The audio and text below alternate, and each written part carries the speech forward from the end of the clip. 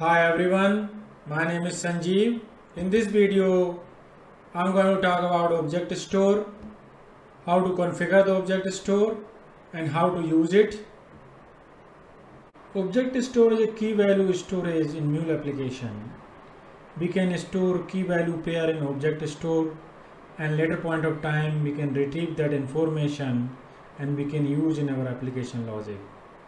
We can store information like watermark, we can store access token, we can store user information. Mule application also use the Object Store for their own component. For example, cache module store cache data in Object Store. Auth module use the Object Store to store the access token and refresh token. Each Mule application has one default persistent Object Store and it is available without any configuration, but we can create custom Object Store as well, and we can provide a specific configuration based on our specific requirement, specific use case. Object Store has some limitation. Object Store does not support transactional access or modification. For example, if same key need to be modified in parallel, then Object Store should not be used. There are two kinds of Object Store, Global Object Store and Private Object Store. We define Global Object Store as a global element and we can reference these Object Store inside the components. Global Object Store share the state across component.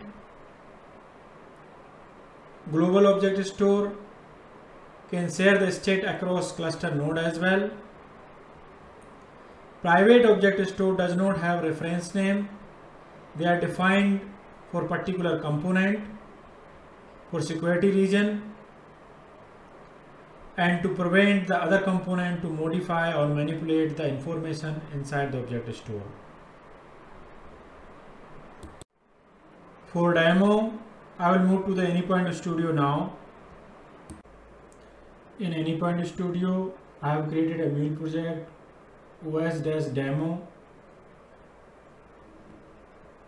In os.demo, I have created a global Object Store. So let me show you the global Object Store. This is my global Object Store, my request Object Store. This is a persistent Object Store. Here I defined max entries 20. That means it can store 20 entries. Entry TTL 4. That means it can contain each entry till 4 unit, and this is the unit. That means it can contain each entry 4 hours, and after 4 hours the entry will expire. Expirational interval, that means when this thread should run to check for expiration of the Object Store, and this is a expiration interval minutes. This is my global Object Store that I configured, and I will use this global Object Store to demo the store operation, contains operation, retrieve operation, retrieve all operation, and retrieve all keys operation. I also want to show you the example of private Object Store. Private Object Store is specific to the component. In this example, I'm using idempotent message validator, where I want to show you how to configure the private Object Store. Idempotent message validator need an Object Store, and we can configure Object Store value to none. That means default Object Store of the Mule application will be used. We can configure global reference. That means custom global Object Store can be used, like my request Object Store we can use, or we can use the private object store. For that, we need to select edit inline, and here we need to provide the object store configuration. For example, max entry, TTL, and all those. And this object store will only be used by idempotent message validator component only. So this is an example of private object store.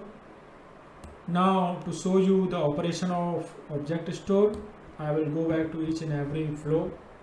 So in the first flow, I will store the value in the object store.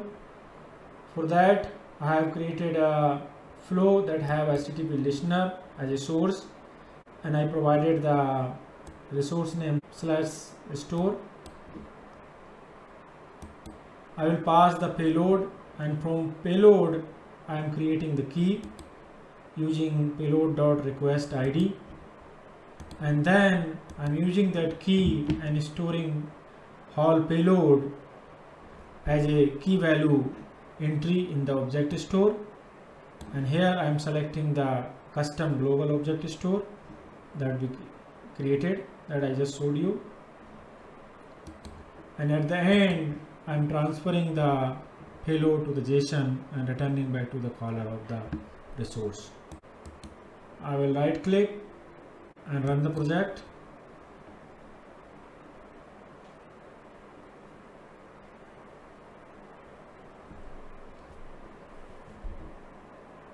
Project is getting deployed to the embedded server.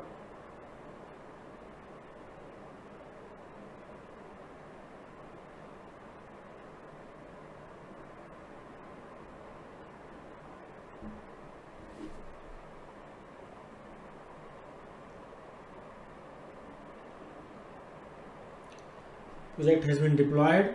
Now I will invoke this resource /store to store a key value pair in object store.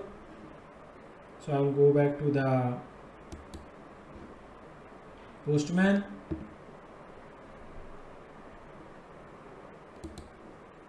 So I will use this resource /store, and here is the JSON payload that I am going to store. So the request ID, status, request type, and detail. I am going to click send. Okay, there is no error. 200 OK. That means we have saved the key value pair request ID, because we are using request ID as a key. For that key, we are saving complete payload. Now I will invoke the contains method using /contains resource. Here I will pass the request ID as a query parameter, and I will use a object store contains method where I will pass the variable.key, and I will use the object store to check that if the values exist or not.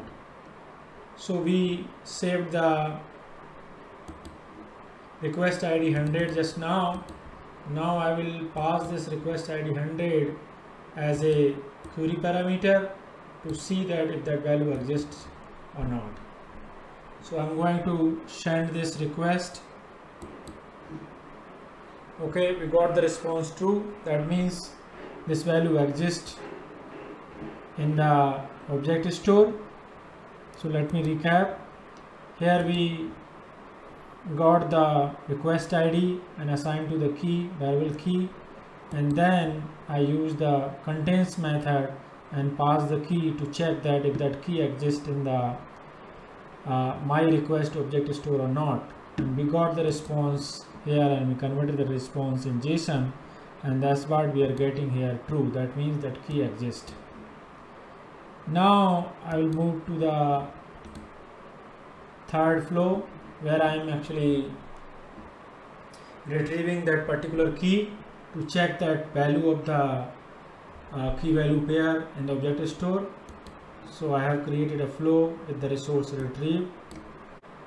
Here I am passing the request ID as a query parameter and assigning that request ID to the key variable, and then I am using object store's retrieve operation to get the value of the particular key. So I am using object store my request object store here, and whatever result we are getting from this operation I am converting in a JSON and returning to caller. So I am going to invoke now /retrieve operation to see that what we have saved in store operation.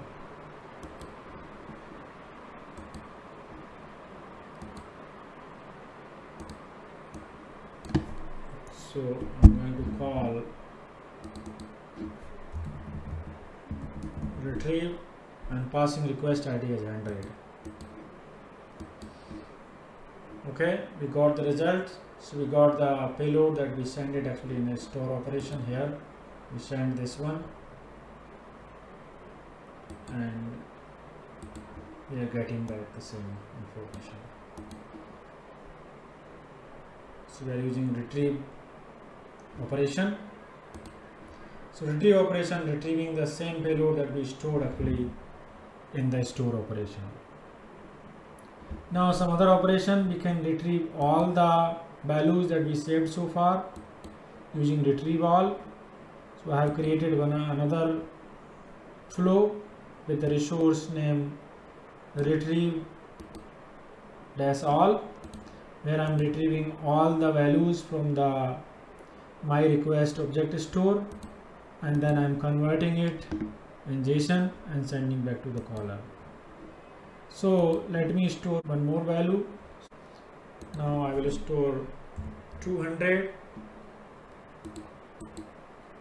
and I will say status our request is queued, request type competition, and detail is same. So let me send this request. So this information also saved in object store, status 200.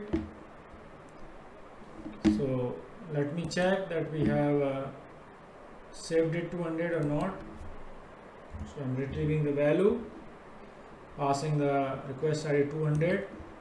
So we got this response 200. Now we have two key value pair in our object store, and I will retrieve both of them with retrieve all operation. So I'm going back to the postman and I'm going to invoke retrieve all. Okay, we got both the key value pair. We have 100 and 200, request ID 100, request ID 200. First one is status ingested, second one is queued. So we got both the records. We can also retrieve all the keys available in the object store. For that we need to invoke retrieve all keys. Let me show you the flow.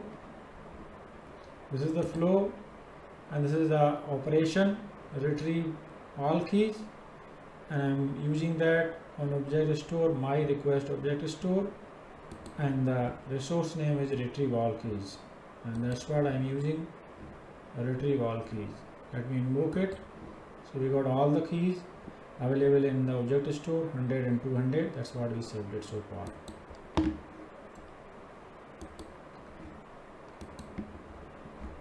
Now our object store, as you know, let me show you again, is a persistent object store. So object store type is persisted. That means if I will shut down this Mule application, we should be able to see all the information in the object store still exist.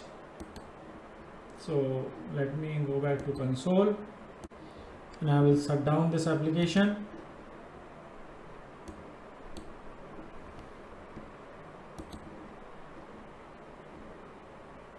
Okay, now I will start again, run the project.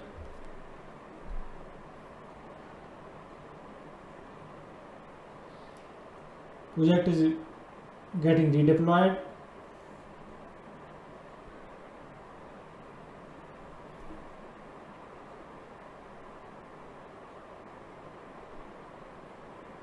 Okay, project has been redeployed. Now I will not save any information. I will not call this store operation because we already saved two of the key value pair in object store. They should be available. So I will call these operations to check that if that information is still available and it did not wiped out because of shutdown of the application and restart. So I'm going back to the postman and invoking this retrieve operation for request 200. Okay, we are able to see this information. Let me check 100. Okay, we got the 100 also, request ID 100 and associated value. Let me check consist request ID 100. Okay, let me check the resource name properly. Contain, sorry, we should use contain. So I will use contain.